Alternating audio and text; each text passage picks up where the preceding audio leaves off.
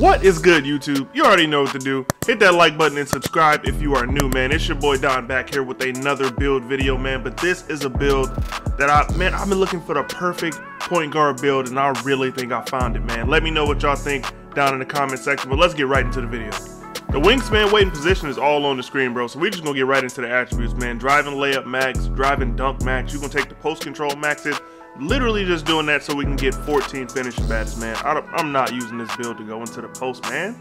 But all right, you're gonna max out the mid-range, you're gonna max out the three-point shot. You can go ahead and hit the free throw up to a 56 just to make sure that you get those 21 shooting badges, man. I am going for the perfect play shot. My build from last gen that was super OP, that I just love so much, man. I couldn't part with it, man. I played current gen the other day, really liked it. If you need me to slow down for the attributes or anything, hey man, just pause the video because I'm going right through this. I actually created this build. I'm gonna get into where I'm at with the build, you know, to kind of show y'all, you know, where I'm tracking already. But yeah, you're gonna end up with 14, 21, 20, and 12. And trust me, 12 is more than enough to play defense.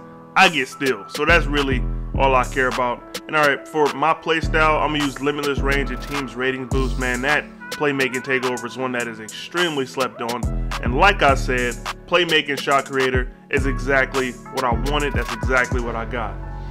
But all right, we're gonna go ahead and get into where I'm at on the build, because like I said, I actually made this one, so I do have some attributes and some badges that I'm gonna show y'all real quick. So far, these are the attributes that I do have, man. I had a little bit of VC saved up, so I was able to go ahead and max this build up off rip, man. And I got them at 87 right now, but even what I've been able to do with them just at an 87, it's been kind of crazy, man. I cannot wait for this one to be done. These are the badges that I have as of right now. You know, I'm still in grind mode. It's probably gonna take me a few more days before I feel comfortable taking them out in the park. I don't think I need all of my badges, but I would like to have a good majority of my finishing, shooting, and playmaking. Defense, I play lockdown defense, so I'm gonna get those just off playing the game.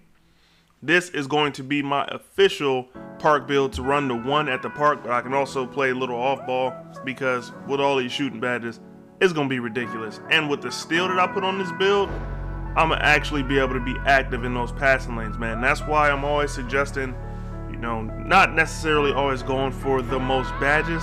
Sometimes you need to make a player be exactly what you need. And unfortunately, I had to make a power forward to get the perfect play shot build, the one that reminds me of my build from current gen. But hey, man, you gotta do what you gotta do. It's your boy Don, and I'll catch y'all boys in the next one. Peace.